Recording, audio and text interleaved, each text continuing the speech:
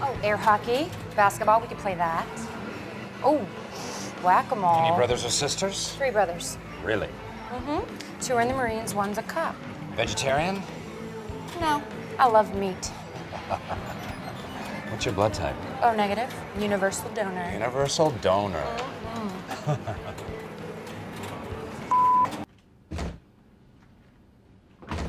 Michael! Oh, God! Dwight, come on! I wanted to talk to you about the downsizing. There's no downsizing. What? Oh, nothing. Jim's been looking at me kind of a lot all week. I would be creeped out by it, but it's nothing compared to the way Michael looks at me.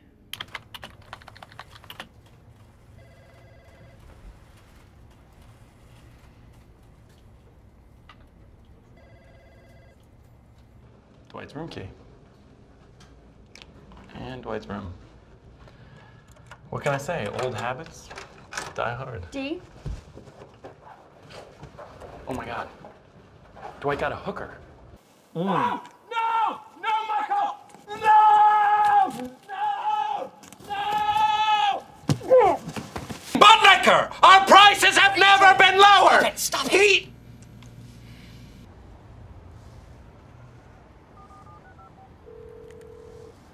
You've reached the voicemail of Dwight Schrute. Please leave...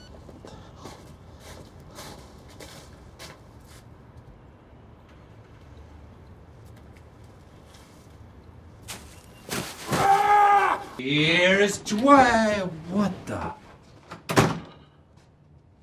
Oh, man. What do you think happened? Oh, looks like Jim got mixed up with some bad apples. Oh, no. It wasn't me. We gotta find LaWanda at the alcohol club. Oh. I am so scared when people don't label their personal food.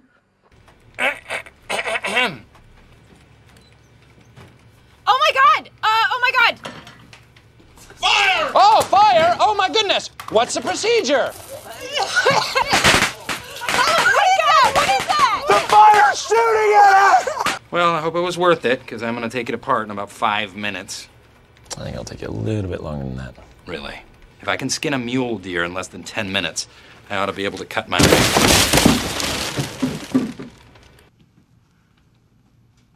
Is there another meeting scheduled? I was going to do the BlackBerry tutorial in here.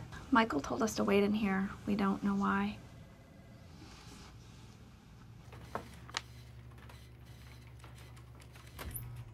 Uh-oh. Okay, nobody panic. Excuse me, everyone. Sex!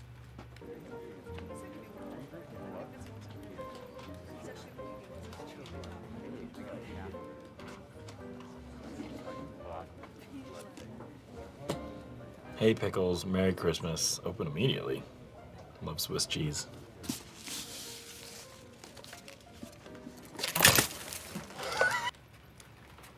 Stop. Too late. If I was the real Scranton Strangler, you'd be so strangled by now.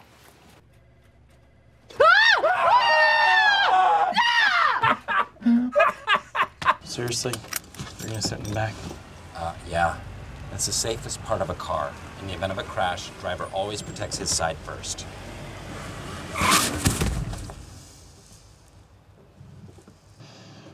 After you, sir. No, thank you. I never let anyone walk behind me. 7 out of 10 attacks are from the rear. Okay, well, that still leaves a 30% chance that I'll attack you from the front. Yeah, but it'll be easier to stop. I can always block the blow, or I can counter it, but...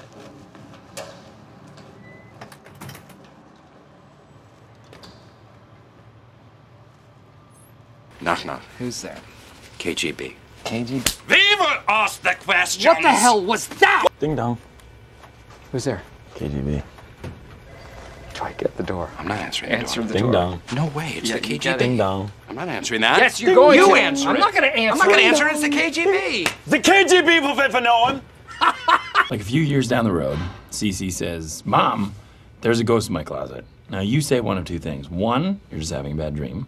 Or two, let's go see what it wants. I'm not gonna freak her out, Jim. Okay. I'm not gonna lie to her either. Oh, come on! When I was a boy, there was an empty house just up the hill from my family's. It was rumored A man committed suicide there after being possessed by the devil. One day, a young woman, Lydia, moved into the house with her infant child. That very night, Lydia was awakened by a loud, heinous, hissing sound. She walked to the nursery, and there in baby's crib was a snake wrapped around baby's neck, squeezing tighter and tighter. Oh, my goodness. The crib was full of dirt. Baby struggled to free itself from underneath, reaching and clawing, gasping for air. Embalmed bodies rose from their sarcophagi, lurching toward baby.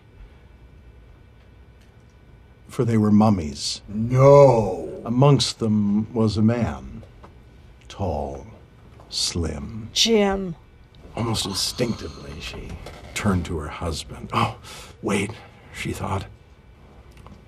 I don't have a husband. For Lydia and her husband had had an argument, one they couldn't get past. Each night they slept 1 inch farther apart until one night Lydia left. It was about this time she lost herself in imaginary worlds. She had quit the book club, the choir, citing something about their high expectations. Her lips slowly grew together from disuse. Every time she wanted to act and didn't, another part of her face hardened until it was stone. And that fevered night, she rushed to the nursery and threw open the door. Baby, are you okay? Baby sat up slowly, turned to Mother, and said, "I'm fine, bitch.